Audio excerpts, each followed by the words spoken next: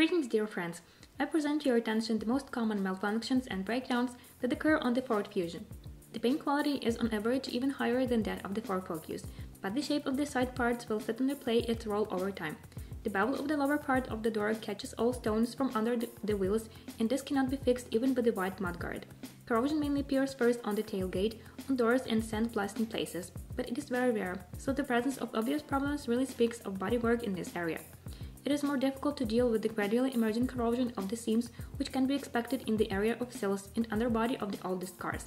Fortunately, it is not yet found everywhere and is not striking. The wiring in this car is simple and hasn't yet lived up to the age of service problems.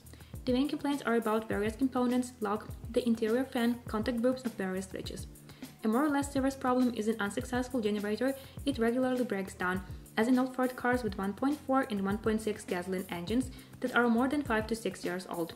After repair, the part doesn't go so long, but there are quite decent options in non-original spare parts.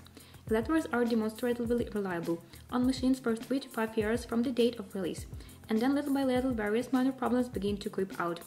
Fortunately, there won't be any big troubles. This is not a BMW E65 or even a Volkswagen Tiguan. The simple design of the hangers made them quite reliable with one exception. Rear shock absorbers serve surprisingly little, and the restores of the front struts is far from being a record. The rear original shock absorbers greatly lose their efficiency after 30,000 km, and after 50, they will require replacement almost with a guarantee. The front ones can last up to 70-100,000, but usually they are changed after a decrease in performance at 50-70,000 km maximum. The reasons for such poor mileage of parts are in the high center of gravity and high carrying capacity with a low dead weight, and the shock seals are not very good either. In general, the suspension confirms once again that this is not a small Jeep in front of you. The steering rack is more reliable than suspensions, the restores of the rack itself and the power steering pump is above 100-150,000 km. However, current racks are not uncommon and the power steering tubes are flowing more often than we would like. But there are at least a minimum of claims to the brakes. Is that their efficiency is too small for a full load of the machine. And it's not about the drums in the back, as one might think, they just honestly fulfill all the assigned tasks. Rather, the problem is the insufficient diameter of the disc in front. However, there is still one complaint to the drums. In practice, their resource turned out to be much less than the former owners of Zhiguli expect. The pads need to be changed regularly, at least once every 30,000 check the rest of the lining thickness. As if they rely on Russian maybe, then replacement brakes drum will require assembly and very expensive. There are some nuances here. First, the drives are a bit weak. As in the case of the brakes, total unification with a noticeably lighter Fiesta effects. Here, it translates into a very moderate restores of CV joints. Even if the enters didn't break, there was still a chance that the drive parts will need to be replaced with runs of 120-150,000 km. The problem is usually indicated by an incomprehensible vibration that is not related to the wheels.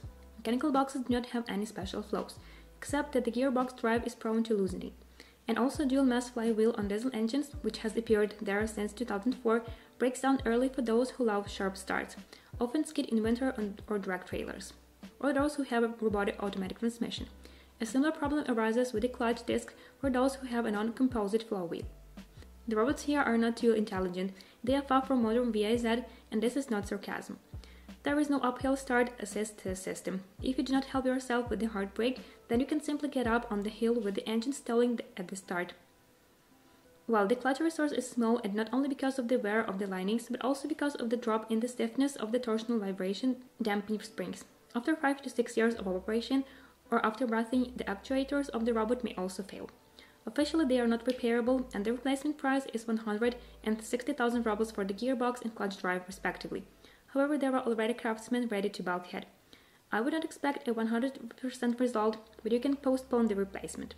The resource of the automatic transmission, which works with 1.6 engine, is very large even in our conditions. If you change the oil regularly and do not overheat it, then most likely it will outlive the car. Failure of the box is usually the result of very gross errors in operation, for example a punctured gearbox crankcase or regulator overheating for those who have a deep engine, and gearbox crankcase protection, and the car is often operated in harsh conditions, in snow, sand and mud. Since diesel engines were not officially supplied to us and their number is vanishingly small, we'll not consider them. There were complaints about the operation of small-sized diesel engines, and there were many of them, plus the history of the copies brought from Europe is very vague. These motors are easier to avoid. but the gasoline engines of the Zetec SE series with a volume of 1.4 and 1.6 liters are already familiar from the Ford Focus and Volvo S40. These very reliable units have a large and predictable resource. In the version without phase shifters, they are as reliable as possible and by and large do not have generic problems. On the Fusion, however, the design of the air filter is not the most successful, which quickly clogs the throttle, but otherwise these are all the same extremely successful motors. For the umpteenth time, I will repeat that this car is not an SUV or a crossover and doesn't like operation on dusty roads. The advice is simple: change the air filter as often as possible and make sure the filter cover is correctly installed. The timing resource is consistently high. The first replacement usually takes place at 90,000 km, but the accessory drive belt is here without a tensioner, and its resource strongly depends on the operating conditions and the brand of the belt. Another problem is not the most successful engine thermostats. Most often, the plastic housing of the thermostat fails, the axle stop is deformed, and it loses its tightness.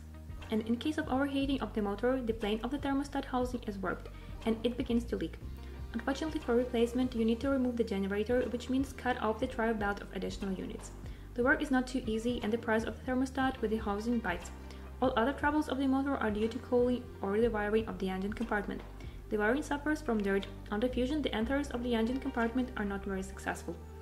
In an amicable way, you need to do the prevention of connectors every few years. And the radiators and hoses are flimsy, the plastic plugs dry out and begin to let the antifreeze through, and the pipes break easily. In general, you need to follow. On this information about the problems of Ford Fusion is exhausted. If you know more or do not agree with what you heard, I'm waiting for you in the comments.